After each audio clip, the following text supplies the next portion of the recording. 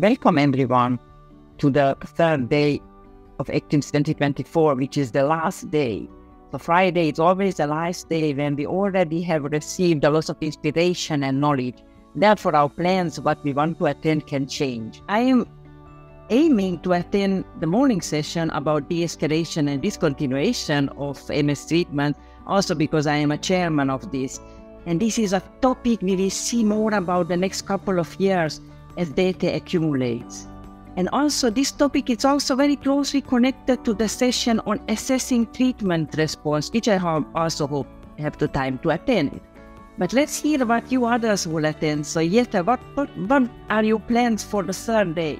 I think we haven't mentioned so much about imaging, which is indeed very important. So there have also been big progress within that field, and we'll hear about application of advanced imaging techniques to understand the injury of MS.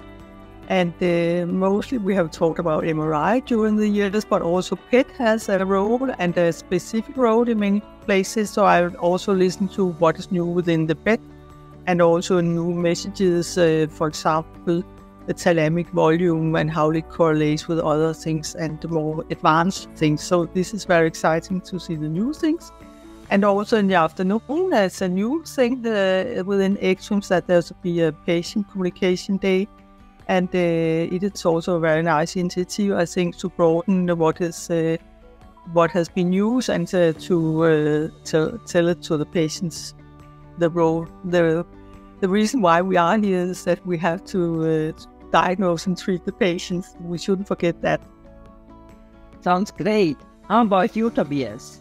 Day 3 is always the last day, and we have the late breaking news. I'm really looking much forward to the late breaking news on the treatment response on BTKIs in MS, especially in the non-active progressive trials. We have been part of both the Gemini and the Hercules trials, and I'm really looking forward to see what will be the primary endpoint on these studies. And I think also the session on diversity and equity in MS is really important regarding every patient is an individual that needs to be treated in a personalized manner, and we need to be aware of diversity in our patients and how to treat also in lower income countries.